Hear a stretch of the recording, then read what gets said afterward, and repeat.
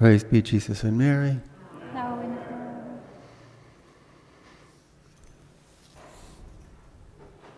The first statement here of our Lord in this continuation of the Sermon on the Mount. No one can serve two masters. No one can serve two. Now here, as our Lord goes on, he mentions that we'd hate love one and love the other, be devoted to one. That's probably the key phrase, and despise the other. Then he makes a statement we're probably all familiar with, but do we know what he means? You cannot serve God and Mammon. Here, what our Lord is telling us here, because Mammon refers to wealth, material goods. And we can't be devoted to one and be devoted to the other at the same time. And it's based on this that our Lord continues the rest of this passage. We cannot be devoted to God and to be devoted to earthly things so much that they become an end in and of themselves, which unfortunately is what all too easily happens.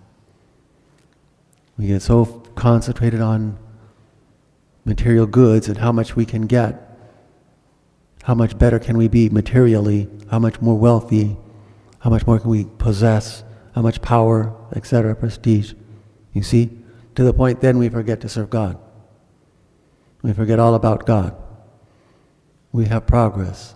We have science. We have technology, etc. We can do whatever we want. You see, that's what happens. And that's what our Lord is referring to here when he uses the word mammon. We get so all wrapped up in material goods, earthly things, we forget all about God. But in the end, what's going to happen? We're going to lose God for all eternity. We're not careful. We can't serve both God and material goods at the same time. Right? We are to use the material goods, but they cannot be in an end of themselves. We can't worship both. Right? We are called to worship God alone, to adore God, to be devoted to Him, to love Him, in a word. And that's what our Lord is telling us. Now concentrate on that. And then he goes on a whole thing, it's actually a fairly long passage of not to worry. We don't have to worry about material goods. That doesn't mean we shouldn't take care of ourselves. Of course we have to take care of ourselves. We have to earn our daily wage so that we can take care of ourselves. So our Lord isn't saying, don't even think about clothing and food and everything else. Just sit back and don't do anything. That's not what he's saying. All right? But he is telling us we don't have to be overly anxious and worried about what's going to happen tomorrow. All right? And if you're following, the first reading was basically the same message, same thing. All right? If a woman does not simply throw away her baby, right, forget all about her infant, much more will God not forget about us. He will never, even if she does, God will not forget us. He doesn't. Ever. If he did, we would not be here anymore. We would cease to exist. So, very clearly, he does not. He never forgets us.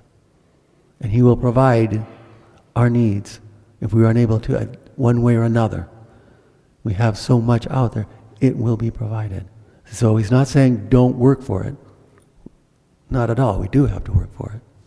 He wants us to work. That's a holy thing too. But he is saying, don't worry. That's what he's telling us. We don't have to be anxious and worry. We need only place our whole trust in him. He does keep us in existence. He will provide one way or another. But we, of course, have to do our part. All right, we have to pray for the graces we need. He wants us to exercise our free will and say, yes, we choose you, Lord. He wants us to exercise that and show our devotion to him.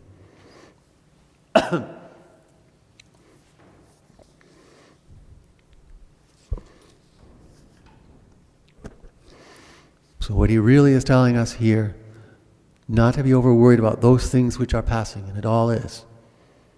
This world cannot be an end in and of itself. All the wealth, all the riches are nothing compared to eternity. And that's really what he's telling us here. We cannot be so set on everything here that we forget about eternity.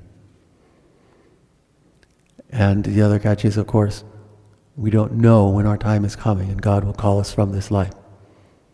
That can happen at any time. So we have to be prepared now. So the whole thing is, now we place all our trust in Him. We are devoted to Him. We love Him. And we use nature, we use the earthly goods, material goods, towards that end. Towards reaching eternity. Never in an end in and of itself. So we're not just seeking to hoard all the goods we can, everything we can, but simply using it to arrive at our union with God, to arrive at our heavenly homeland. That's what it's all about. That is what our time here on earth is all about. It's the time we have, it's our countdown, as it were, of earthly existence, our countdown towards eternity. That is our whole goal. There's the direction we should be going, towards eternity. We must keep that in mind always. That's why we must reflect frequently on the last things. Our death, at which time our eternity will be fixed and we can't change it anymore. The final judgment, when all will be revealed. And that's when our actions and our behavior, that's when it will be judged. Simply because it's according to that. God isn't saying, it isn't God who's condemning us. It's we who are condemning ourselves because of our activities. Have we been devoted to God? Have we shown our love for Him? Have we remained responsive to Him? Then we are saved. You see? So it is we who ourselves who condemn, not God. God is waiting to bring us back to Himself. Do we correspond? Do we love Him in return? And that's what He's going to, how we're going to be judged at the last time. Then heaven, and the two options at the end, either heaven or hell. Right? Purgatory is that time we have now, right?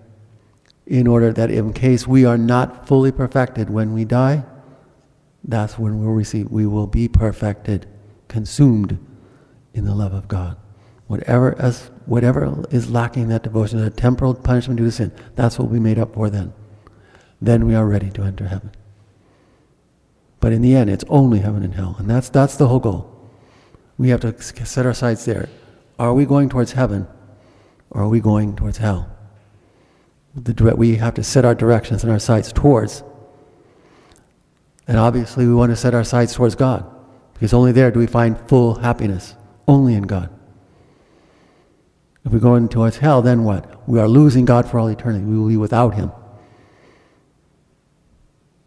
Then it's only misery, hate. You see, because we will know that it was our own fault. All right? We are with God for all eternity, and that's the other thing. Once it's heaven or hell, it's forever. There's no end. So we have to set our sights now. We have to prepare now. Are we going to heaven, or are we going towards hell? As St. Teresa of Avila once heard together with her brother in a sermon, heaven forever, hell never. And they were children at that time, and they went out, they decided they were going to heaven, so they were going to go to the moors and go get martyred so they could go directly to heaven. Their uncle intervened and brought them back home. But that was the phrase, and that's what caught them. Heaven forever, hell never. Let us set our sights on God always, starting right now. Work towards that. Our union with Him. Our devotion to Him. Our love for Him. Then we are going in the right path. Heaven forever. Hell never. Praise be Jesus and Mary.